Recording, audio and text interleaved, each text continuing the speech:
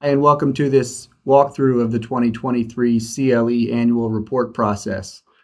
To begin the process, you need to go to your member portal, portal.ncbar.gov. Put in your bar number and password. If you don't know your password, you can click the Forgot Password link and temporary password will be emailed to your email address on file.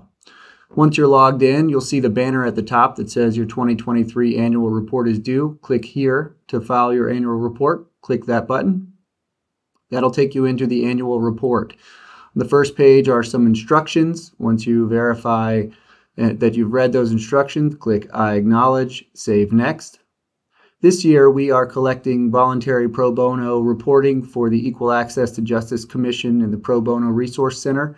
It's voluntary to put in what you've pro bono hours you've done in 2023, so you can select from the drop down, click Save Next. This will take you to your 2023 exemption page.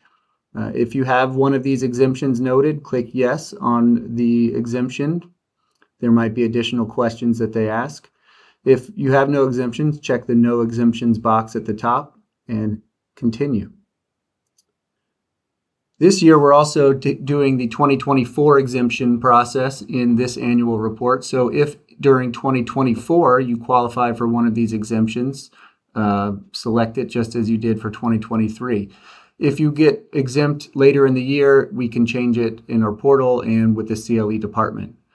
You're next going to be taken to your compliance summary, which only reflects hours that you've taken through the end of December 2023. It will not show anything you've taken in January or February 2024. If you need to add courses that you took in 2023 that were not on your record, you can search the directory and add those courses. This is not a place for you to add courses you've taken in January and February of 2024.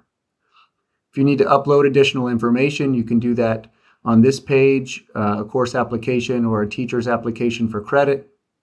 If there's nothing to upload, hit Save Next, and you'll be taken to the verification page that will show you all the information that you just submitted. And you'll need to review that and then check at the bottom that the information is correct. Again, if your record is not showing courses that you have taken in the grace period of January and February, it is okay. This is only showing courses that you've taken through the end of December 2023. Check the box, hit continue. In this process, we're also collecting the annual CLE attendance fee for 2024, which was a part of the new CLE rules changes. Instead of a $3.50 per hour fee that we will charge, we're collecting a flat $25 fee for any lawyers who are not exempt in 2024. If you are exempt in 2024, this page will not pop up. If you want to pay with a credit card, there'll be a convenience fee, but you can also pay with an e-check with no convenience fee added. Make your payment, and that will submit your annual report. You'll get a receipt emailed to you as well, and you'll be able to print this report from this page and access it, show in the portal that you've completed it. It will appear. If you have questions about this CLE process, we have a live CLE town hall on Monday, February 5th. At 10:30 on our YouTube channel. We'll be walking through this process and answering any questions about this process and the CLE changes, all of the CLE rules changes. And we hope you'll join us then.